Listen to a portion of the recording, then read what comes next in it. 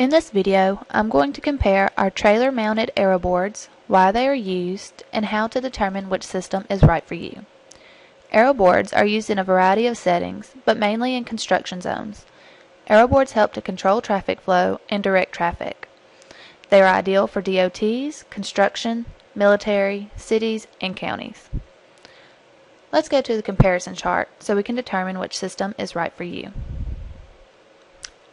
First, our aero boards come in two different lamp configurations, 25 and 15.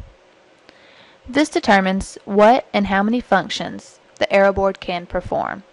With 15 lamp or 7 function controller,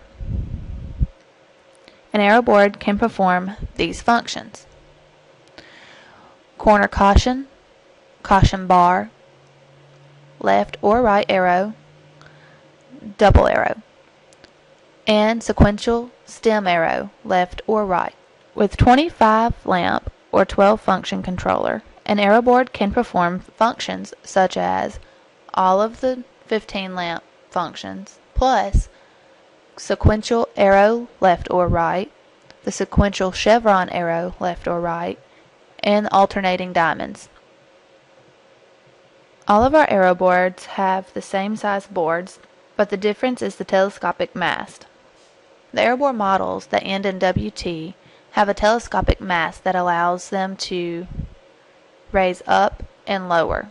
The other two models fold over for easy storage. Those with the telescopic mast also offer 360-degree rotation.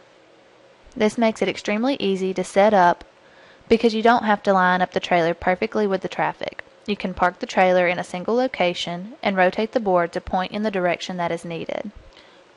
That is the main difference in our aero board trailers. Thank you for watching this video.